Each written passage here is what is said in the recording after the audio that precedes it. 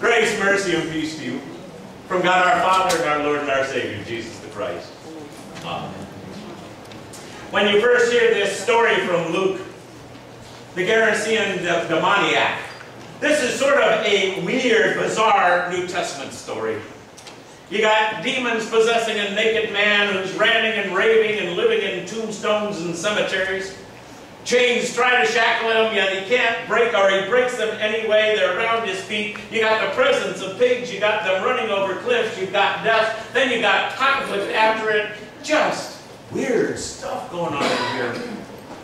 And it's interesting, as I look, biblical scholars tend to do three things with these more bizarre New Testament texts. One, they tend to rationalize it. They end up saying the man really had a psychological, physical disorder, and really today what we need to do is get him into good mental health care facility somewhere.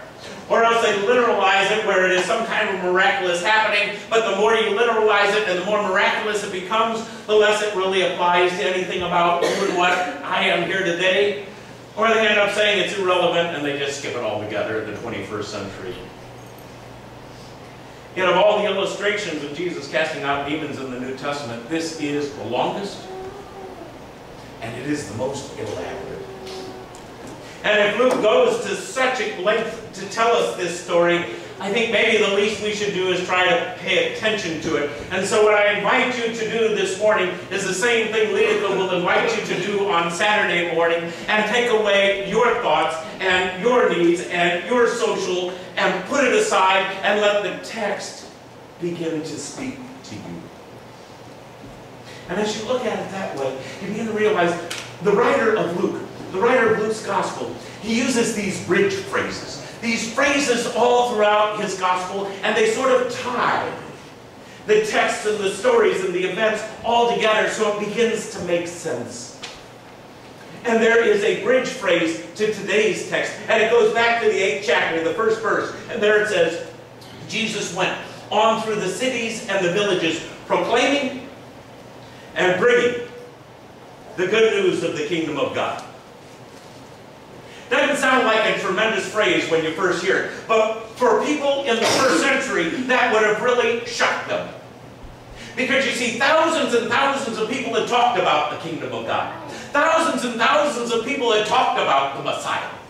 But all that talk had never led to the kingdom of God coming.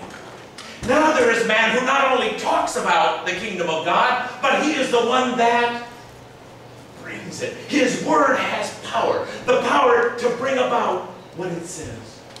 And immediately after that bridge phrase, you go into the 8th chapter, and there's a whole series of Jesus' teaching where he proclaims what this kingdom of God thing is. And they're immediately followed up by this series of miracles where now what that kingdom of God is, you see it unfolding right now in your midst.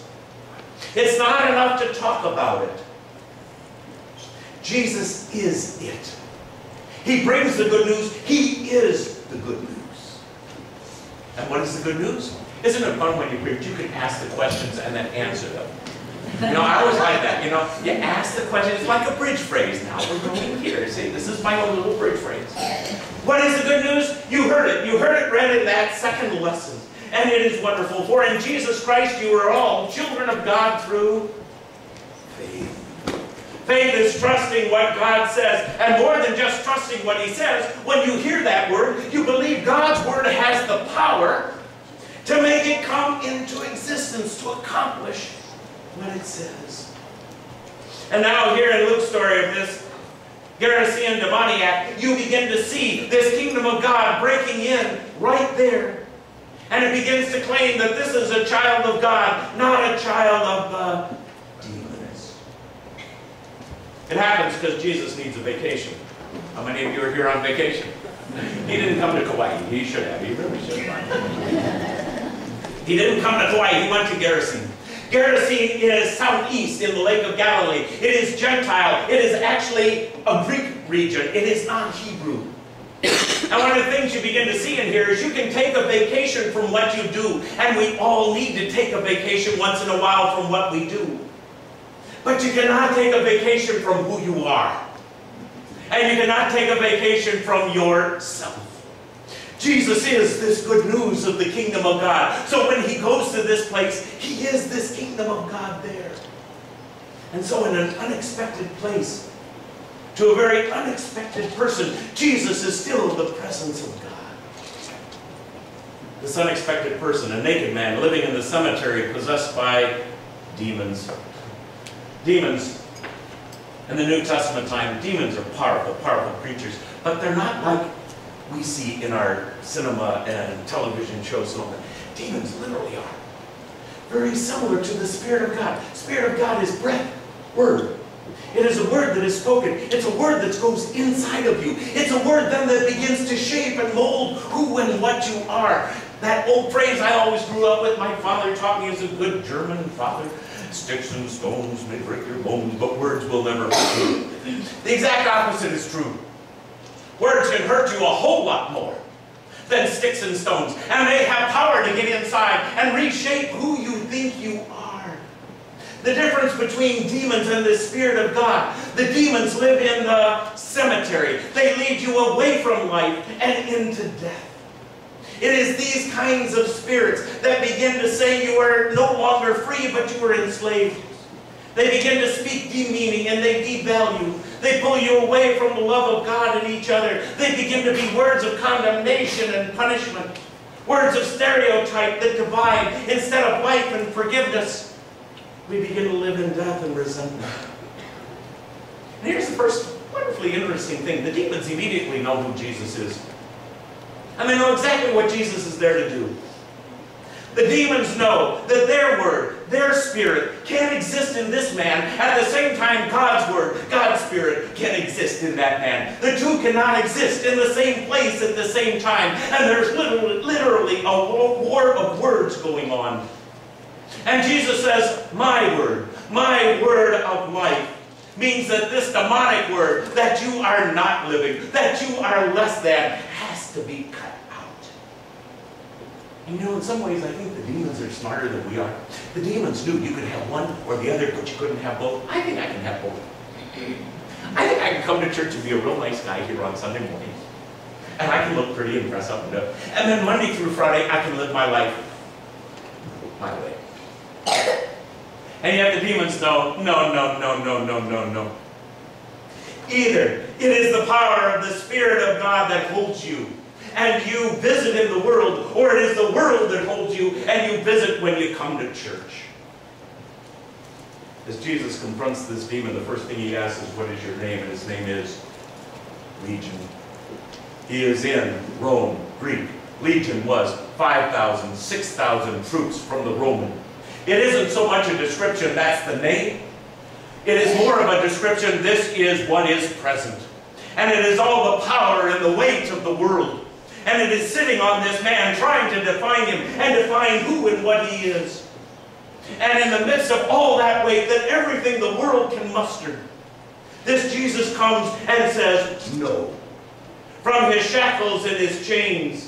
And that word goes into the pigs. The pig was the quintessential symbol of that which is unclean. Everything that separates you from this word of God.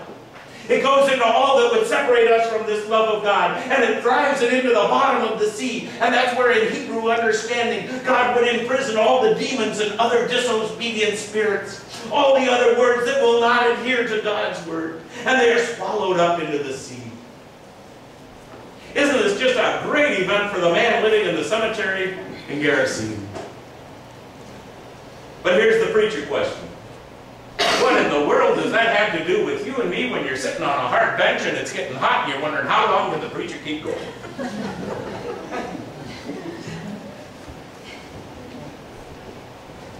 I think legions are still here. The power of the world to define us, to try to control us, to dictate who we are. The average American listens to 285 commercials a day. That is 1,995 a week. That is 101,740 a year. There are spirits of legions, spirits of the world, and each one is trying to tell you who you are and how you should act and what you should believe and how you should spend your money. And you add to all those commercials the electronic age, and the tweets, and the Facebook, and the instant messaging, and things I don't have a clue what they are. And they chain us to these images controlling our desires and our behaviors, wanting to find our sense of worth and values and morality.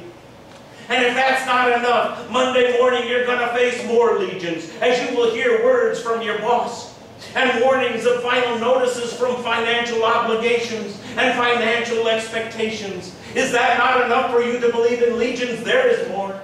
There are words from doctors, and there are medical tests, and there are illnesses. And today I found out even my computer has a virus.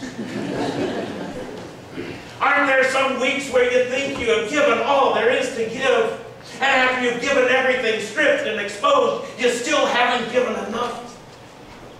Doesn't it seem some days like you're pulled in 1,000 directions all at the same time, and no matter how hard you try, there are no solutions, at least not the solutions you would want and need? Aren't there days when you want to just rant and rave from this thing to the next, muttering under your breath, words I will not repeat here? And when our strength and our desire and our reason is gone, we're exposed naked.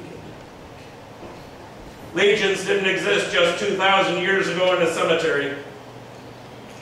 The war of words still goes on around us, maybe even more so today than 2,000 years ago. But here is the wonder of Luke's story. And it's not just a victory that happened once a long time ago over against Demonac. This is a story about a Jesus who still comes to unlikely places. And today he comes to Lahui Lutheran Church. And he still comes to unlikely people. And today he comes to you and to me. And in the midst of all those words and all those messages, in the midst of self-doubt and inadequacies and failures, incompleteness, not good enough feelings, that Word of God still speaks. And today it is spoken for you. And it says, you are mine. But it doesn't just speak. It has the power to accomplish what it says. And all the things that would disagree, it binds and it shackles and it drops them into the waters of baptism. And it says, here is a new word. And this is the word I give to you this day. And the people see what happened. They go up to Jesus, this demon-possessed man. He's now sitting at Jesus' feet fully clothed. It's not that he's wearing clothes. Galatians, as many of you were baptized into Christ, have clothed yourselves with Christ. It isn't just the clothes he wears, but now this word becomes who and what he is. And here's the strange part. People asked Jesus to leave. I think they were all part of the Gerasian Pork Association of Better White Meat. Their prophets are gone. You know, even the man who gets cured of the demons is a little ticked. He wants to follow Jesus, go back to Galilee. He says, no, you can't come with me. Stay here.